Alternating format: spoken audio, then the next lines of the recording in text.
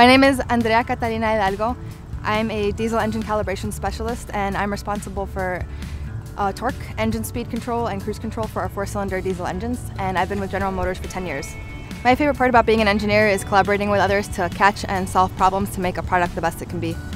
I'm currently working on the diesel engine calibration for the midsize pickup truck for North America and Brazil, and I work on a team that's responsible for meeting the emissions and the drivability targets and also calibrating the engine diagnostics.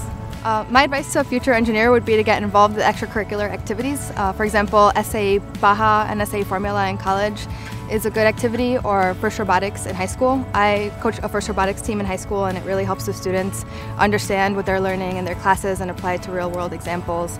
And in college I did SAE Baja, and that really helped me figure out what parts of engineering interested me the most.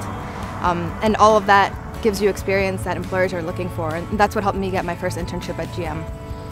I really like working with in a company of people that everyone wants to make things the best it can be. I can reach out to someone in another group even if it's not in my standard work. I can reach out to someone, and if I am seeing a problem, I can work with them to understand the problem and to come up with the best solution even if it's not a standard process.